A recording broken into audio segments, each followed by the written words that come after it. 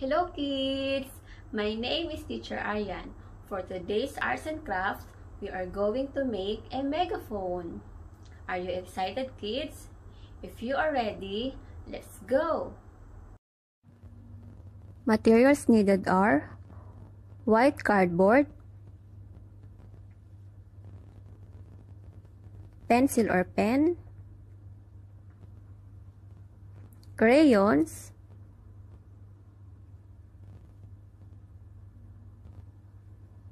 scissors, glue, or tape.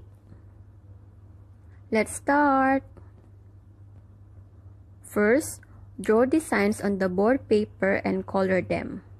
For me, I have chosen to draw different flowers.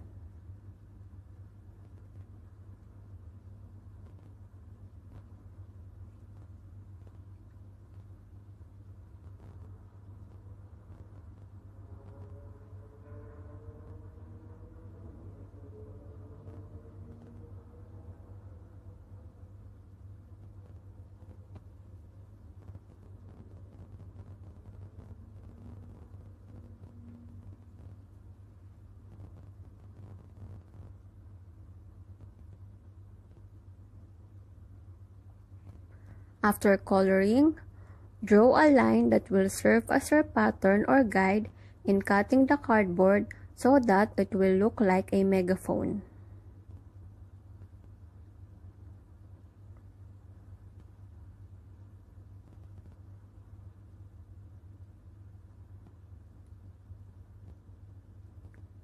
Start cutting according to the pattern.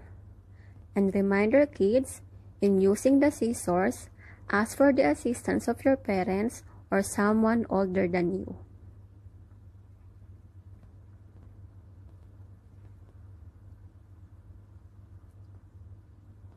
Roll the board paper into a funnel. One end is bigger than the other. Then secure with glue or tape.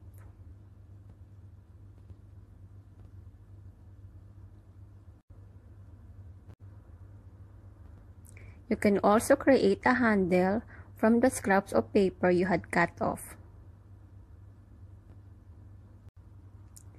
Inside the megaphone, you can write these words: I will tell others about Jesus.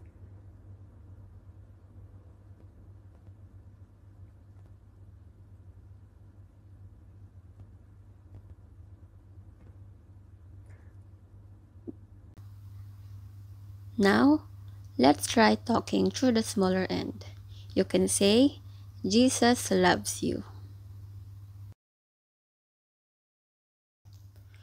We learned today that the priority of the church is the Word of God. Every person in the church has the responsibility to share God's Word to other people. We made the megaphone today to remind us that one way that we can make God's Word a priority is by doing our part in telling others about Jesus and what He has done for all of us.